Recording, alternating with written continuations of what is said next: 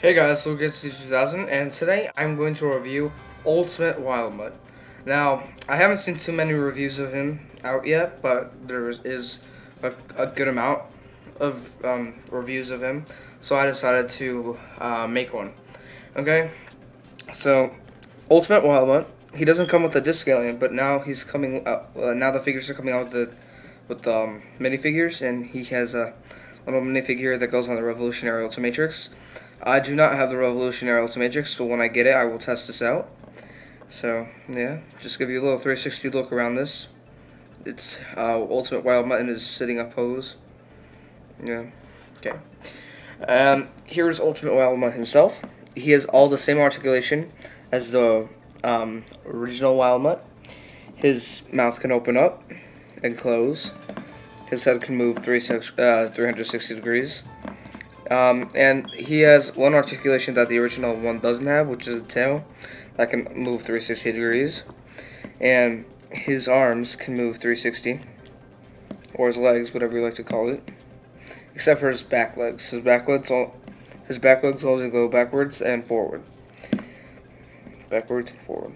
And he also has the Ultimatrix symbol on him. He is really cool. He was in the episode, I believe it was Prisoner 105 or 115, something, or 151 was missing, something like that. But he was in that episode, I believe, and he's actually pretty cool. I actually hate to say this, but I like him better than the original Wildmutt, just because of his paint job, the amount of detail they put into this thing, and looks just like the one from the show. And yes, Ultimate Wildmutt can talk, but the original Wildmutt did not. And I can also give you guys some comparisons. So here's the original Wildmutt. Now, the original Wildmutt, he has the same articulation as the other one, except he doesn't have the tail. His mouth can open up and close. His head can go 360 degrees. His arms can go 360 degrees as well. And his legs can go backwards and forward. Yeah. And this is the original Wildmutt, like I said. And so it's like the Omnitrix symbol right here. But I think Bandai should release an Ultimate Alien version of Wildmutt. So that'd be pretty cool. It would just be the same thing as him, except he would have the Omnitrix symbol here rather than here. But yeah, it's still cool. So I can also give you guys some 360 look around both of them together. Yeah. They pretty much have like the same design and everything, but like I said, this one looks a lot cooler. Has different designs and everything. Even look at this.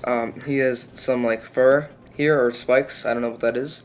And here, this one has these cool like shark-like fins or whatever that are right here, and he has these two giant teeth that come out, and this one just has little teeth.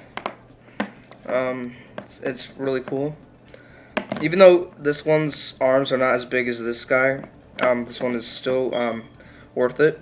And yeah, he's definitely worth picking up in the store if you find him.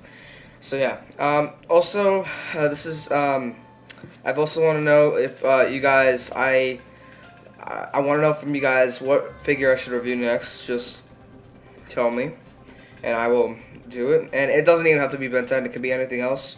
So just tell me what to review next, and I will do it, or I'll just keep on doing whatever I want to do. But it's up to you guys. Okay. So that's pretty much it for this video. Please stay tuned. Make sure to subscribe. Click on the ad on the right, and also rate this video a thumbs up or thumbs down, and you can comment on this. I think I already said that. And also you can favorite this if you like. Okay guys, so join me in my next videos. I will have some more Ben 10 videos, and I also have some, I think I'll be reviewing some of the McDonald's ones as well that came out. So yeah, thanks for watching, like I said, and have a nice day. Bye guys.